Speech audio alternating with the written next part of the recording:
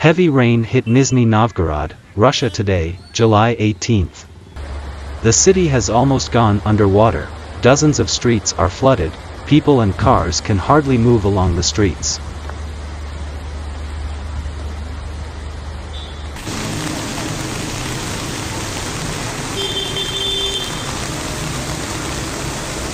In Nizhny Novgorod, 9 billion rubles are required for the repair and modernization of storm sewers. The mayor said. Yuri Shalabaev, commenting on the situation with the massive flooding of the streets of the city due to heavy rain today, July 18th.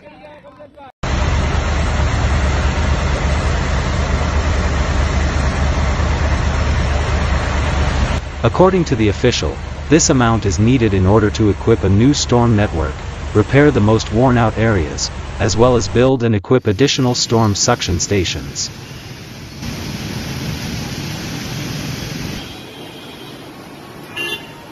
At the same time, the head of the municipality noted that there is no such money in the budget of the capital of the Volga region.